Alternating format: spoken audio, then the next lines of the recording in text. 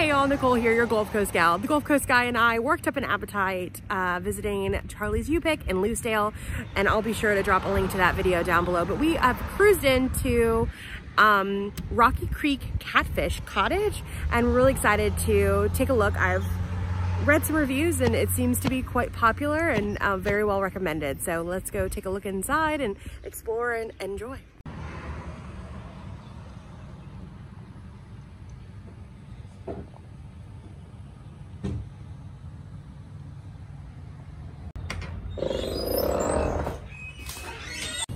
I am loving everything in here so far. It feels like you've been invited into someone's home to have dinner. So we're gonna take a look at the menu. We ordered our drinks. I'll show you all around a little bit.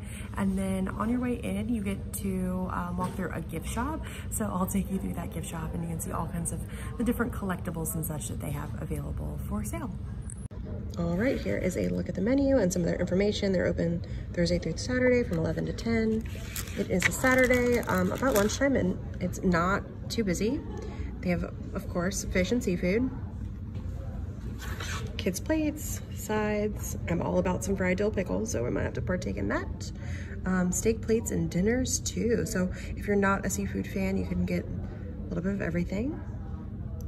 And then they, of course, have salads and then desserts. Yummy.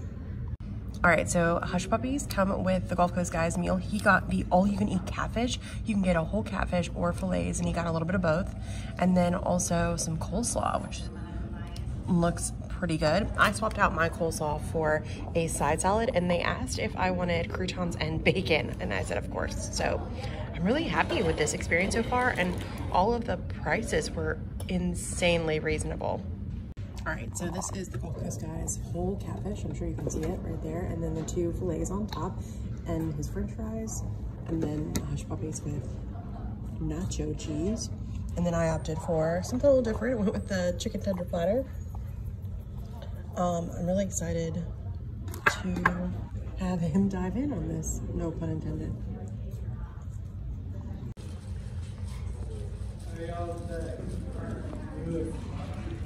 Good.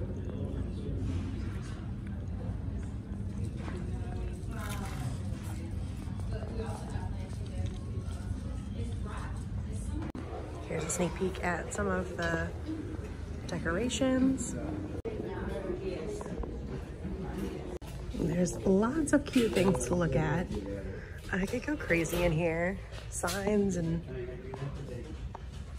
home decor, and candles. It smells really good in here. Local honey.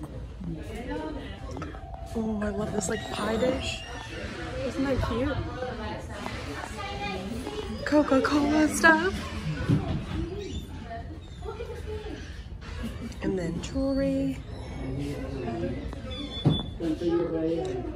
Books for little kiddos.